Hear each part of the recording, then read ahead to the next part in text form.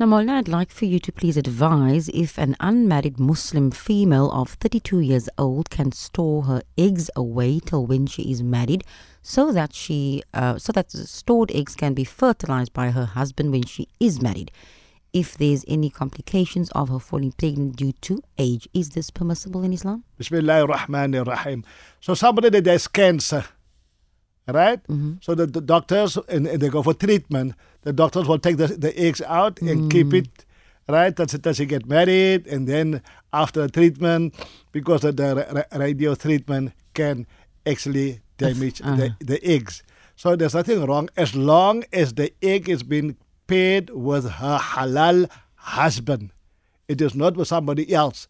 And Islam is not against all these new things in life.